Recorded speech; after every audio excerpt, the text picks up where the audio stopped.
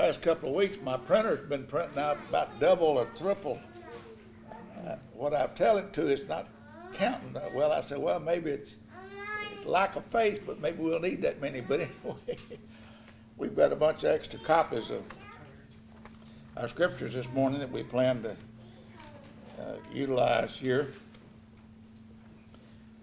And I've entitled our message this morning, Simple Question: Is there not another way? Is there not another way? We have the story of Naaman, a great story and a lot to learn and glean from those scriptures. So we'll read beginning in 2 Kings chapter 5, verse 1. Now Naaman, captain of the host of the king of Syria, was a great man with his master, and honorable, because by him the Lord had given deliverance unto Syria. He was also a mighty man in valor, but he was a leper, had the disease of leprosy. And the Syrians had gone out by companies and had brought away captive out of the land of Israel a little maid. And she waited on Naaman's wife. She said unto her mistress, Would God my Lord were with the prophet that is in Samaria, for he would recover him of this leprosy. Hey, if you could meet the prophet Elisha, he could heal Naaman. Verse 4, and one went in and told his Lord, saying, Thus and thus said the maid, that is of the land of Israel, and of the king of Israel said, Go, and I will send a letter unto the king of Israel. He departed and took with him 10 talents of silver, 6,000 pieces of gold, and 10 changes of raiment.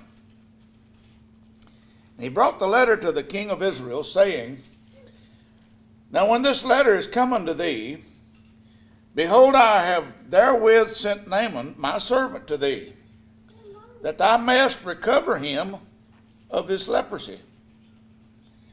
And it came to pass, when the king of Israel had read the letter, that he rent his clothes, and said, Am I God to kill and to make alive, that this man doth send unto me to recover a man of his leprosy?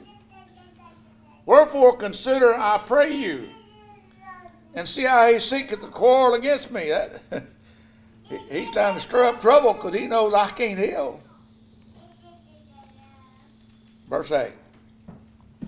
And it was so, when Elisha the man of God had heard the king, that the king of Israel had rent his clothes, that he sent to the king, saying, Wherefore hast thou rent thy clothes? Let him come now to me, and he shall know that there is a prophet in Israel.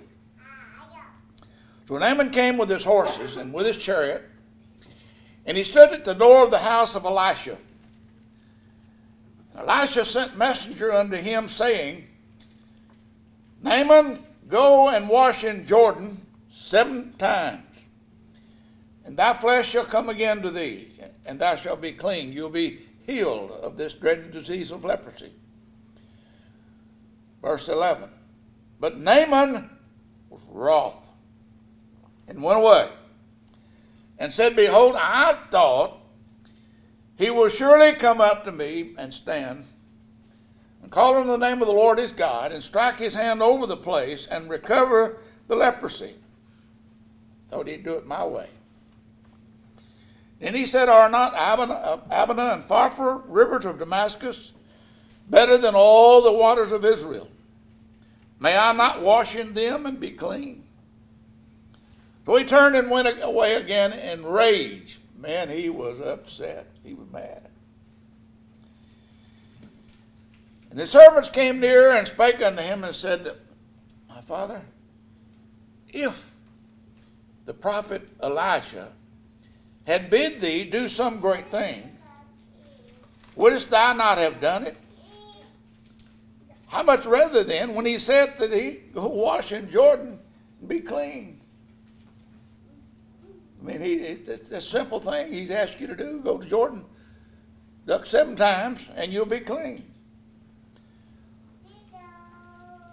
Verse 14 says, then went he down and dipped himself 7 times in the river Jordan, according to the saying of the man of God, and his flesh came again like unto the flesh of a little child, and he was clean. Think about that a moment. The flesh of a little child, there's just something about it, isn't it? It's just precious. And that's what happened to Naaman, finally. But Naaman had asked the question, may I not wash in the rivers of Damascus and be clean? It's like asking, is there another name, another place, another time, rather than what you've requested of me? And think about it. It was a very simple thing, wasn't it? To do what Elisha said do. But now let's think about it. Here Naaman was. He possessed many great qualities. The scripture bears this out. He was captain of the king of hosts. He was a great man with his master.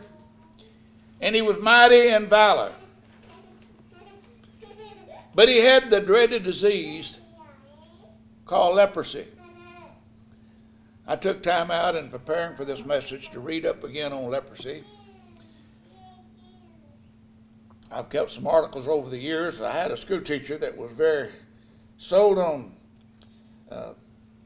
the treatment of leprosy many years ago. There was a place over in Louisiana, not far from Baton Rouge, called Carville. James Carville, the press man and politician, unfortunately a Democrat, grew up 1.5 miles from the treatment center called Carville. That's where it got its name, from James Carville's great-grandfather. In 1894, they established it to treat leprosy. And I'm sure you've seen some pictures over the years of people that had that dreaded disease of leprosy. A finger, they say, would just fall off. But in the Bible, God gave a number of laws to control the disease of leprosy. Matter of fact, if you had a red space come up on your skin somewhere and it looked questionable, you were to be put outside the camp for 7 days where you could be observed to see if maybe you had leprosy. They didn't want to spread that dreaded disease. Now, so you'll know, in our modern day, they call it Hansen's disease. Still, they say that each year in the United States, there's some 200 people that wind up with leprosy. The good news is, 2015, they closed the town or the treatment center in Carville. No longer needed, because they have medications now that they can treat leprosy with. By the way, of interest to you, in this article I was reading last night again, says the way that a human being contacts leprosy is through an animal. Anybody want to tell me what animal? Armadillo. I thought, well, that was fiction, but that's what it says on the internet, that it's still spread by armadillo. So stay away from armadillos. but it was a dreaded disease. Matter of fact,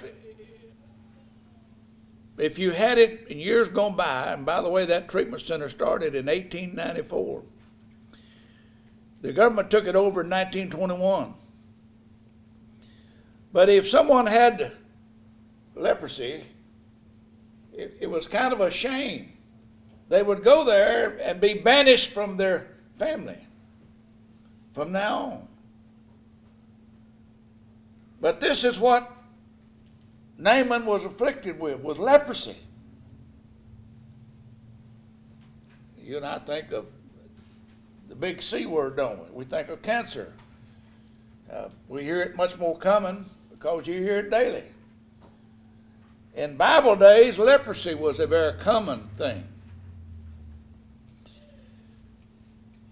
But thank the Lord, He's provided a means now where people can live with leprosy. In this case of Naaman, he'd been told by Elijah the prophet, if you go dip 7 times in the river Jordan, you'll be healed. Boy, he just couldn't stand that. Well, we got 2 better rivers over here in Syria or Damascus than what y'all got in all of Israel.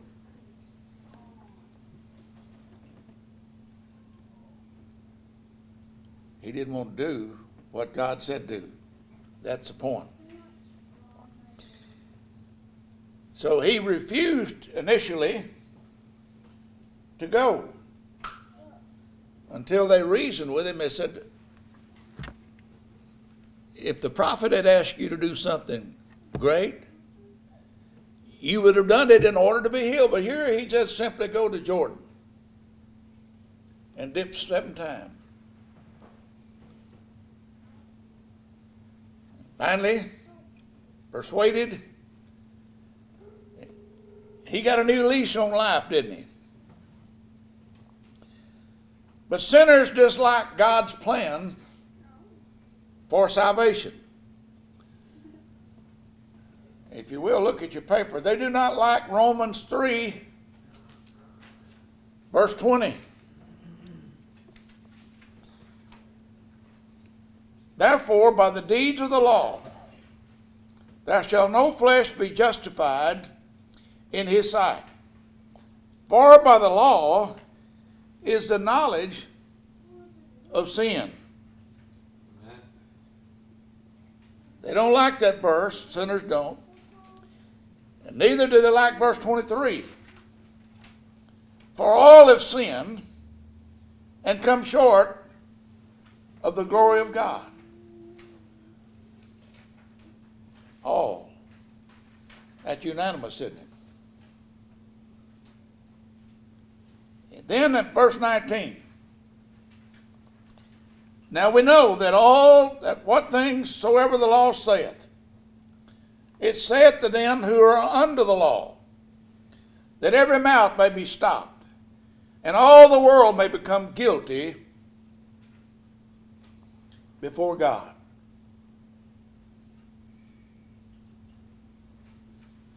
The Bible says if we have no sin, we deceive ourselves, and the truth's not in us.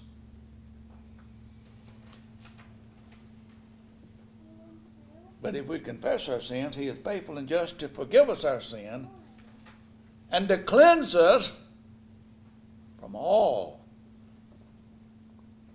unrighteousness. But sinners don't like that.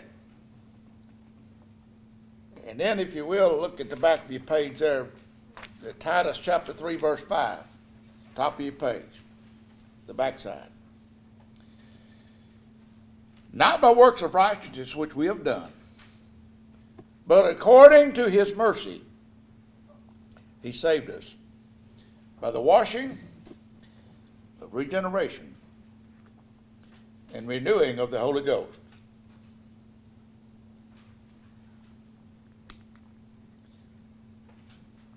Folks, it's not by works of righteousness which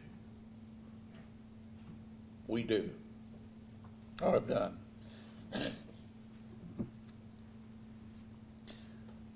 There's a man in the Bible called the rich young ruler and came to Jesus. He said to Jesus, "Good master, what good thing can I do to inherit eternal life?" Jesus said, "Why callest thou me good? There's none good, not one. But if you want to work your way into heaven, go ahead and keep all the commandments." And he said, "Which?" And the Lord told him which one of he named the commandments down. And he said, "Oh, I've kept all them all my life. Since I was a youth, I've kept all the commandments." And the Lord told him one of those commandments was, "Thou shalt not lie or bear false witness. Thou shalt not steal." Who among us can say they've never lied? But this man said, "Oh, I've kept all your commandments the time I've been a little boy." Little boys sin worse than all of them. That's why little boys need all the chastisement they can get. I did myself. And I had a mama that loved me that knew how to do it.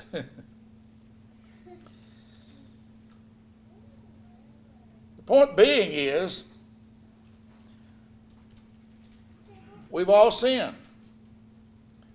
But the rich young ruler wanted another way. Very successful guy. He was young. He was rich.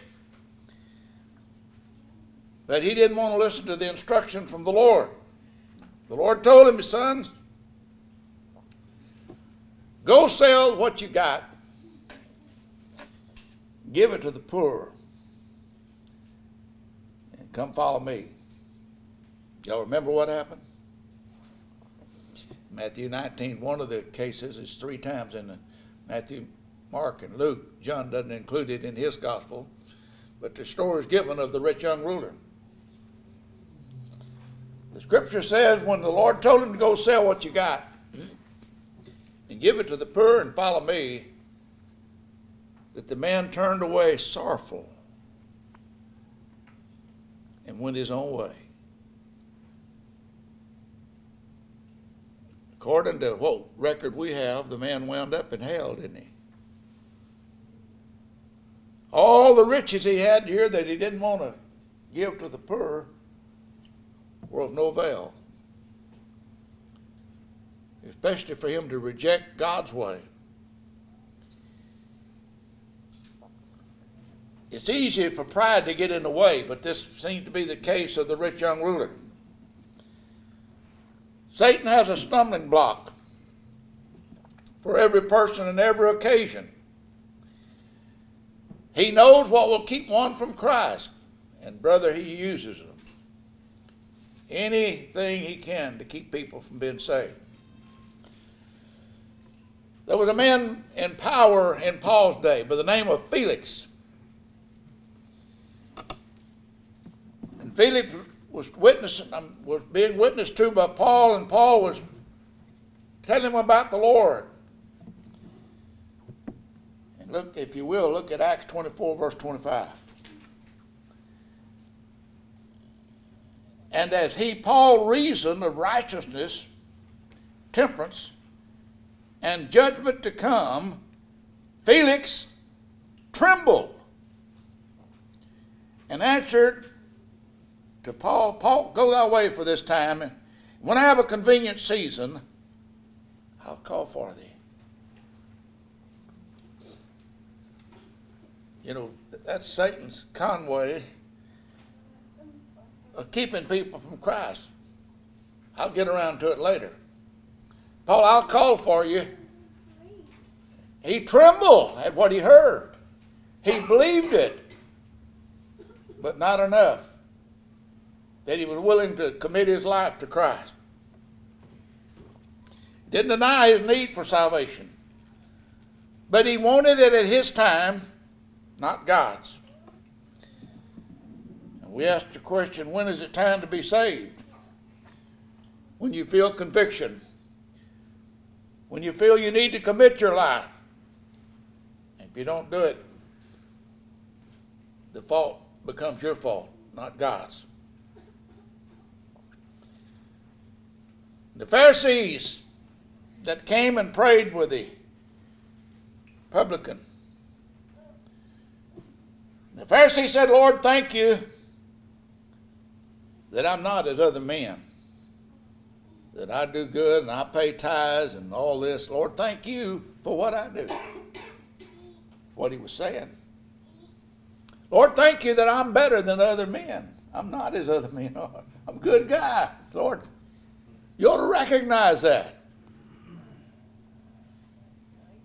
And now the old Republican, I take that re off. The old publican, the tax collector, simply said, Lord, have mercy on me, a sinner. And the Lord heard that prayer. He was like the thief on the cross, wasn't he? Lord, have mercy on me. And folks, that's what we ask for, isn't it? And that's what we receive if we ask. But the Pharisees didn't like God's way.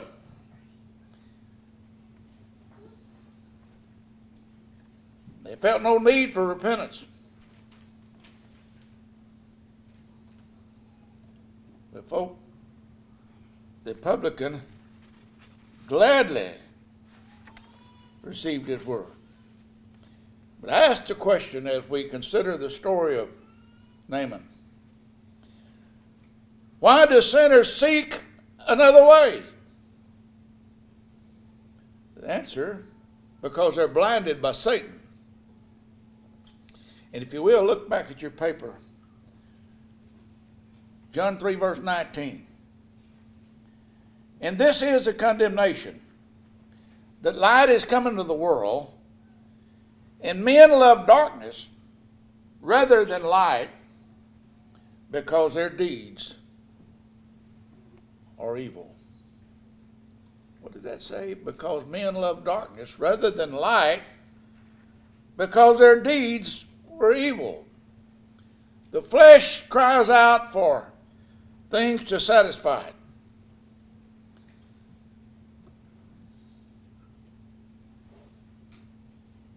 Contrary to the Spirit. The truth is, it has to be done God's way. God told Naaman, go dip 7 times in Jordan and you'll be healed. And that was offensive. Brother Enrique mentioned in Sunday school this morning about believing.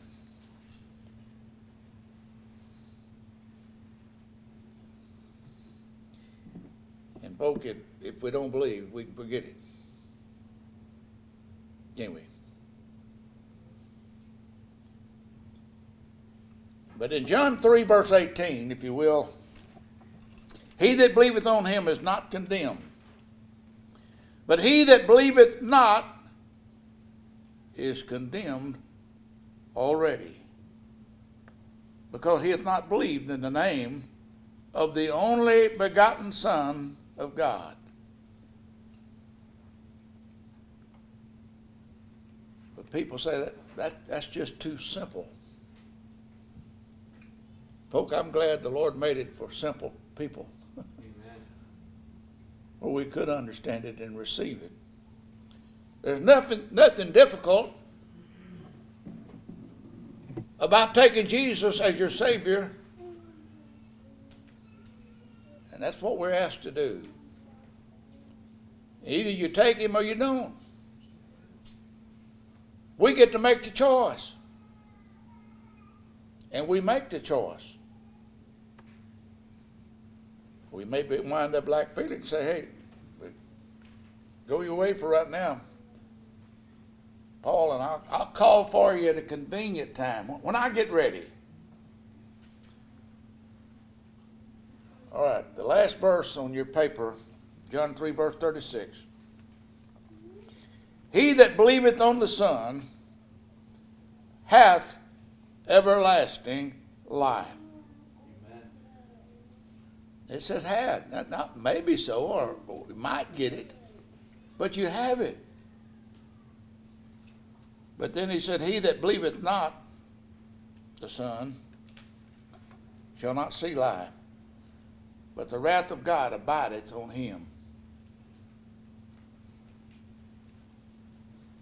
As I've started to say earlier, Brother Enrique, talking about believing in God, some people say, well, just believe there's a God. And I remind you, the scripture says the devils believe there's a God. Satan does, and he trembles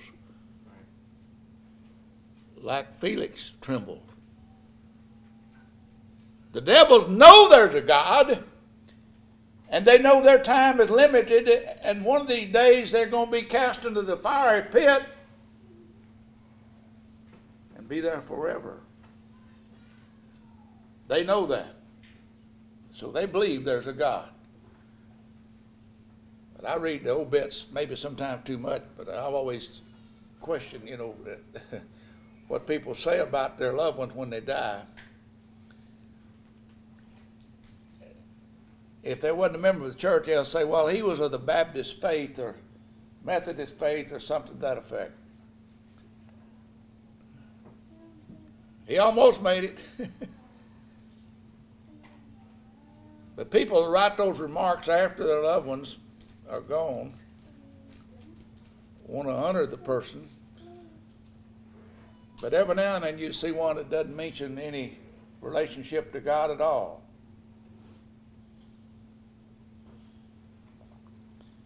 But folks, you have a relationship with God, one way or another. Either you know him or you don't. That's not hard to understand, is it? Either you believe him or you don't believe him.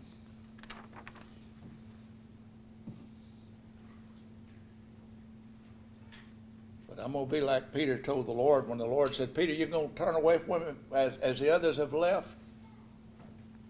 And Peter said, Lord, to whom shall we go?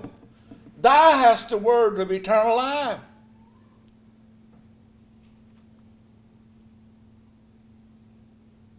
Think about it a moment. Where does a person go that turns away from Christ? Into an eternity apart from God forever. Now think about that. Your mind can't absorb it. Mine can't. Of an eternity. But folks, we live in an eternal state.